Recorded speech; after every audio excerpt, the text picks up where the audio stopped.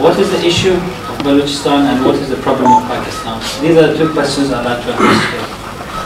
You guys might be aware of the French team discovered the fossil remains of the largest mammal that ever walked in Earth, in Dera Bukti in Balochistan. The mammal was called Baluchitherium. The mammal weighed 20,000 kilograms and was 6 meters tall and had existed 30 million years ago. Today, under Pakistani military excesses, the Baluch are engaged in a David and Goliath struggle for survival so that the story of Baluchitherium is not repeated. Balochistan's grievance with Pakistan began on day one. Day one was not August 14, the birth of Pakistan. Some of you know that Balochistan was granted independence on August 11, 1947, separately from Pakistan and India. Balochistan's day one with Pakistan was March 27, 1948. Things that get etched in the collective memory of people are hard to erase. March 27, 1948 is one such day for the Baluch people. I regret to note that the open-minded Pakistani intellectuals, writers and authors are in a state of denial on this dark chapter of Balochistan's history. The first uprising against the forcible annexation was launched by Prince Agha Abdul Karim. There have been 4 uprisings since then that shows Baloch have not forgotten March 27, 1948. A rape committed 60 years ago does not turn into marriage, according to former Governor and Chief Minister of Balochistan, Akbar Khan. After such painful merger, one would expect extreme care and caution in dealing with Balochistan, not the dumping of bodies. One would have expected at least the velvet glove, but we have still facing the iron fist.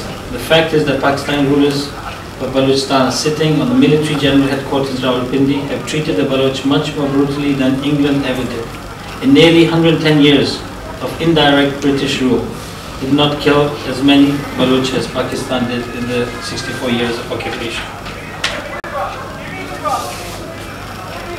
Balochistan is in the grips of a tsunami of human rights violations by Pakistan. Balochistan has the highest number of enforced disappearances in the world today. Balochistan is where Pakistan has been conducting a ruthless, secret, dirty war, which the Amnesty International calls kill and dump policy.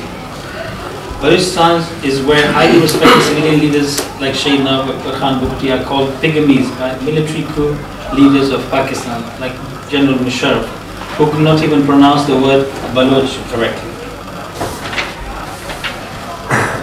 Too much blood has flowed down the Bolan River since then, so to speak.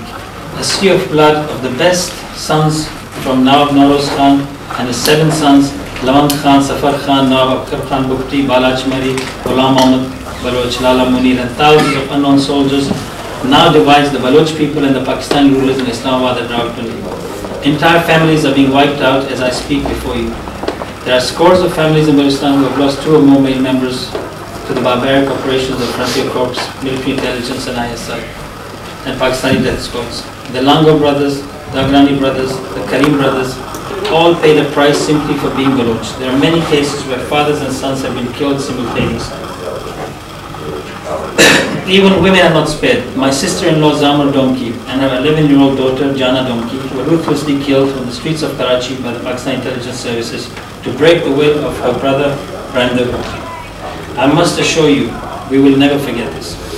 Peaceful professors who hold books in their hands and are being targeted by Pakistani death squads. Professor Sabad Ashtari, widely respected and loved, was killed on June the 1st last year. He was known as being the Noam Chomsky of Balochistan. More than 400 writers, intellectuals, journalists, lawyers, doctors, students have been killed since July 2010. Till the military changed gear and began targeting towns and villages of Balochistan, such brutality is unprecedented. The irony is when Pakistan military was conducting a brutal operation to kill Nawab Akbar Khan Bukti, at the same time, top Pakistani generals were making arrangements for the safe stay of Osama bin Laden next door to the Pakistan Military Academy. Musharraf was inaugurating supply of gas from Sui when he was told about Bukti's killing. He was infamously quoted as saying, "Well done, boys." I am sure Pakistani generals will pay for their actions eventually. I do not think that they can hoodwink the international community. The life imprisonment of Shakil Afridi, who helped trace bin Laden, will most certainly carry a price tag. The problem is Pakistan military generals still do not get it. In quite a few Middle Eastern languages, Stan means land of. There are 6 countries that are named after their people. These countries are Afghanistan, Kazakhstan, Kyrgyzstan, Tajikistan, Turkmenistan, Uzbekistan, and like Baluchistan and Kyrgyzstan.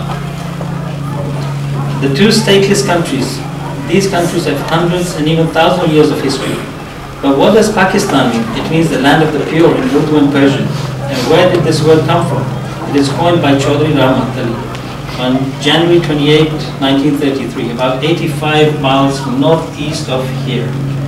Number 3, Humberstone Road in Cambridge. The letter I was added later for ease of pronunciation.